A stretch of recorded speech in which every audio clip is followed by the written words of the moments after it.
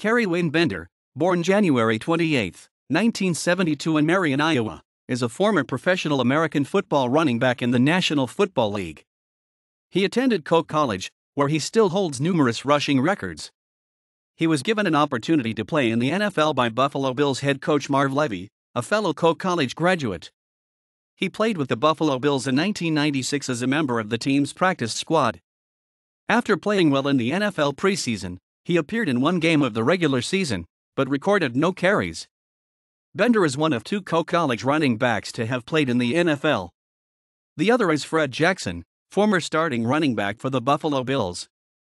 Jackson was also given this opportunity by Marv Levy, who was the Bills' general manager at the time.